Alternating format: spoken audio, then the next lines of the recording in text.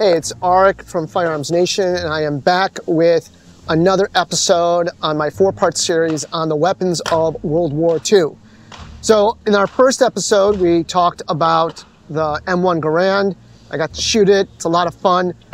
Now I'm going to be talking about another very important rifle that a lot of people know, especially if you were a U.S. Marine. In the big battle of Guadalcanal, this was the rifle that the Marines used, and it was the Springfield 1903. And so I'm back here today with First Sergeant, retired, Bob Chenoweth, Thank you. And from the U.S. Army. And he is the Firearms Nation resident firearms expert. So Bob, just tell everybody again, I know you're a First Sergeant, but just what's your background in these weapons? Well, I've been collecting U.S. military World War II firearms since 1979. I specialize in the M1 Garand, but I also have examples of other weapons in my collection: Springfield 03s, carbines, 1911s, Victory model pistols. Anything that was used during that time frame, I probably have it in my collection.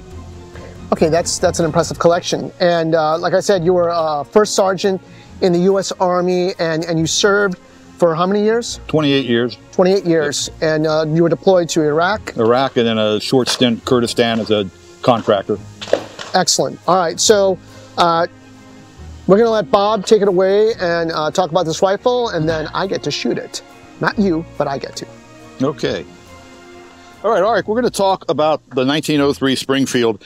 As I said in the Garand version, capital, chapter, whatever you want to call it, the rifle was designed in 1936 and began introduction into service. However, there weren't enough to go around, so the Army, and especially the Marines, were still using the 1903 Springfield, which was the firearm that originally was used in World War I and through the interwar years.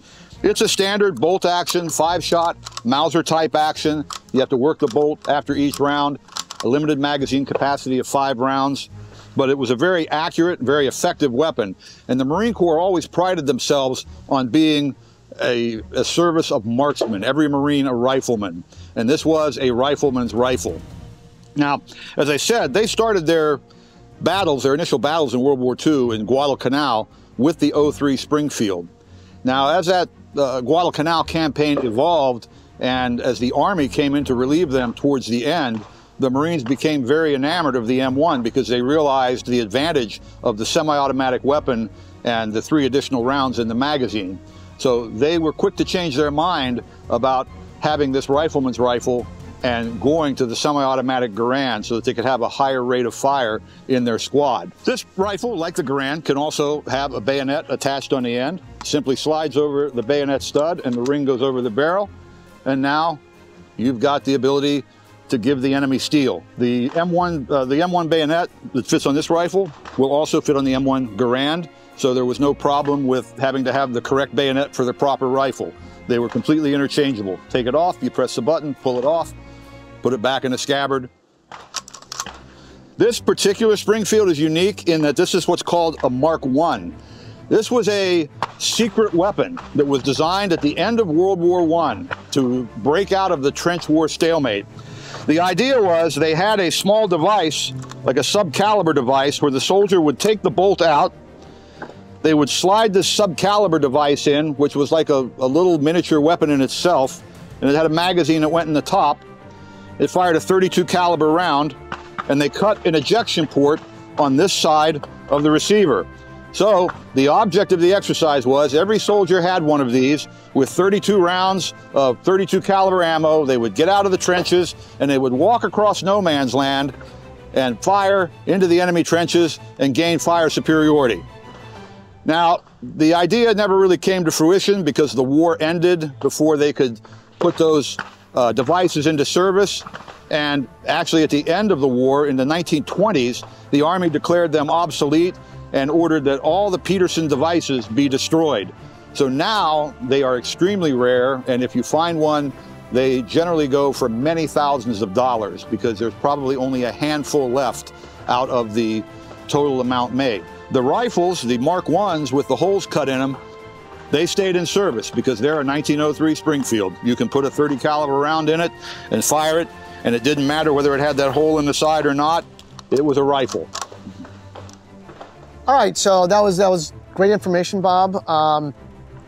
Unfortunately, we don't have any of that subsonic rounds? Subcaliber device. Yeah. All right, with us, but we do have some ammunition for the 1903, and I'm going to do my very best Marine and charge that hill and see if I can produce the same type of quality shooting that our U.S. Marines can do.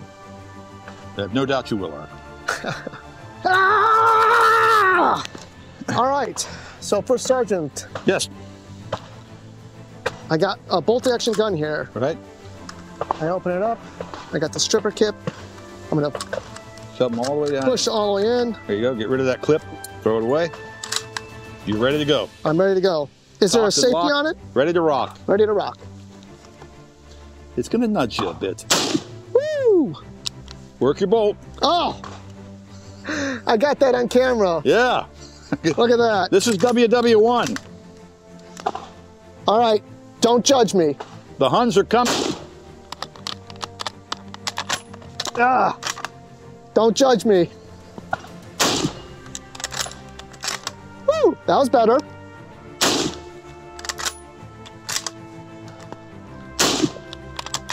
All right, and it locks open to let you know you're empty. Okay, Art, that's good. You, well, okay.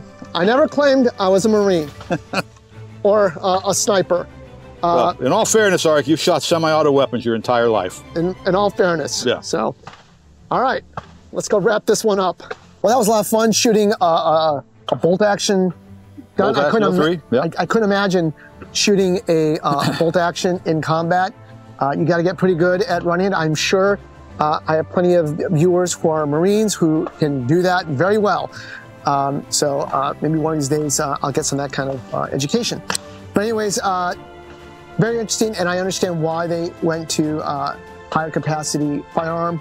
Eventually, as we move on in this, you're going to get to the semi-automatic and then fully automatic. But thank you for watching the second part of the weapons of World War II. I guess that's what I'm calling it, the weapons or the firearms of World War II. Sounds good. Next time, hopefully this will be in a week. We'll see how I'm doing on the editing. But next time, join us, and we'll be back with another iconic the M1 carbine? Yes, give it away. I'm sorry. The M1 carbine. We'll see you then.